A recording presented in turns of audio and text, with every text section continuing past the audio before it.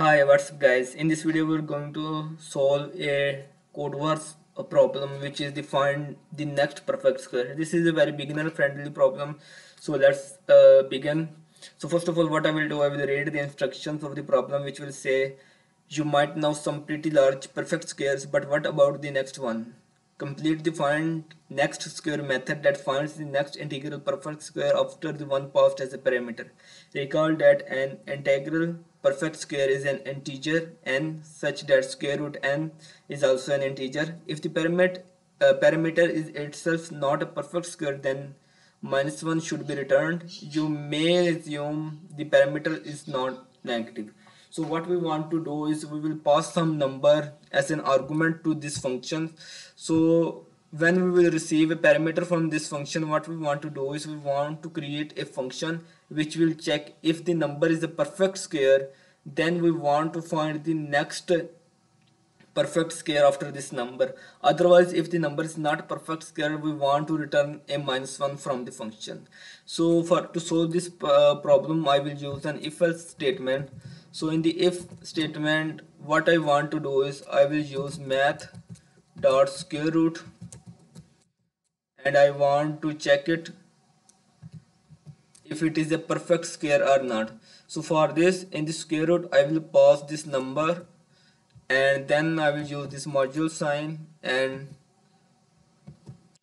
then check if it is equal to 0 or not. So what this line will do is it will, so let's say, so let's suppose if the number is 144, which is a perfect square of 12, so it will check if we divide it by itself, will it return 0? So for example, so it will check if it, this line will check if it is a perfect square or not.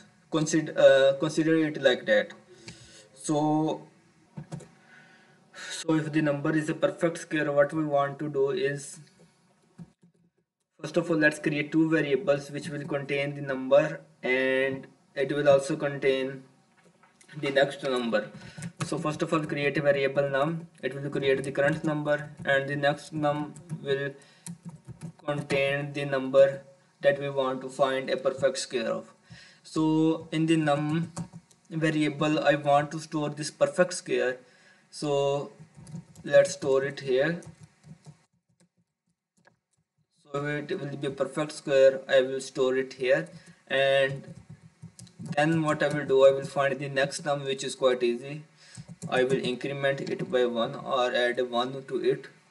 So what this if statement is saying, that if the number is a perfect square, we will store this number in a variable, and then we will find the next number by adding 1 to it. Else, now we will run the else statement. So the else statement is going to be, otherwise we will return -1. So from the function, what we want to return is we want to return a perfect square. So let's suppose if we have passed 144 from it, this will check if the number is a perfect square or not. So math the square root will convert it into an 12, which is, because 12 multiplied by 12 is 144. So when we add 1 to it, we will get 13. So we want a perfect square of 13. So let's create a square of it, or we can say perfect square, which is multiplying it by itself.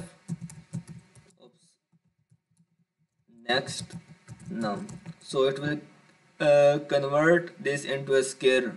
So when we will pass any argument, it will check in the if statement. If it is a perfect square, then we will run this statement, else we will return -1.